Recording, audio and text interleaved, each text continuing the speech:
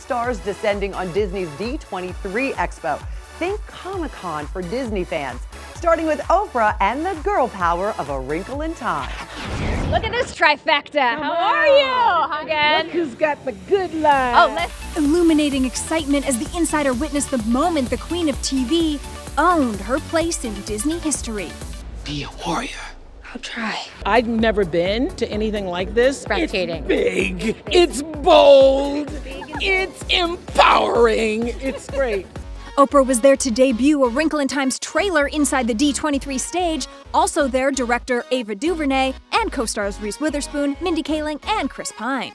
Imagine 91 billion light years traveled. Like that. Mighty fine Chris Pine, looking mightier and finer in the trailer. Wow, it's a hell of an introduction. Let me collect myself, hold on. And while Oprah may have magnificently transformed into a full blonde wise witch in the film out March 9th, on stage she was 100% her authentic self. You told him you were going to give him a poster. Everybody here gets the poster!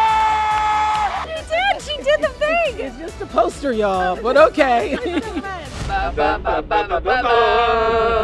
The convention also featured a first glimpse at The Last Jedi's jaw-dropping stunts and poignant behind-the-scenes footage, highlighting the legacy of the late Carrie Fisher. It's about family, and that's what's so powerful about it. She had already finished filming when her life was tragically cut short last December. I'm so mad, she should be here. You know, I'll never stop missing her, and if she were here right now, she'd be off camera flipping me the bird. Hey mom, hey dads. I'm doing that Star Wars stuff. Yeah, no big deal. On the carpet, John Boyega sweetly stayed connected to his family back home in the UK. Can everyone say hello to my mum and dad? Hi, Mom. Hi, Dad. Hey.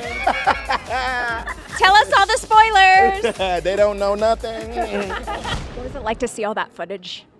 I mean, magical. Emily Blunt will proudly carry on Julie Andrews' legacy in the Mary Poppins sequel. No one is ever going to out Julie Andrews. They're going to have to wait till Christmas 2018. I was like, sorry, a little premature. And Josh Gad and Kristen Bell were also there to promote their sequel, Frozen 2. Frozen 2. Tell me the entire synopsis. It's really incredible. Opens with a funeral.